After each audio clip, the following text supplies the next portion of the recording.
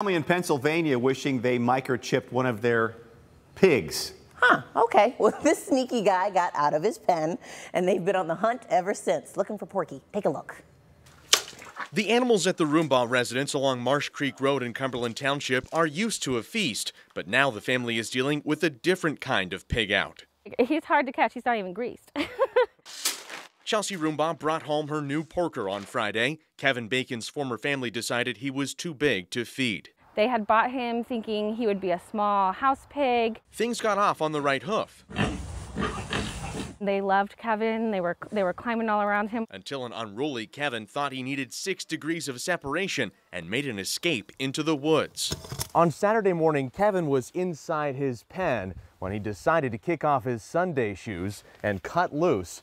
The 197-pound pig knocking out this post to get free. We got a call from the campground across the street, and they said, hey, we've got your pig walking around, and that's really what started the search. The family scoured the paths just off the property, finding Kevin's footprints along the way. They fear he could be hurt by a predator or a hunter who might mistake their pet for prey. Unfortunately, they might not know the difference between a wild pig and Kevin, so we don't want him to end up on someone's dinner table. Meanwhile, the Roombas have the table set for Kevin, leaving out ample food and flowers for him to nibble.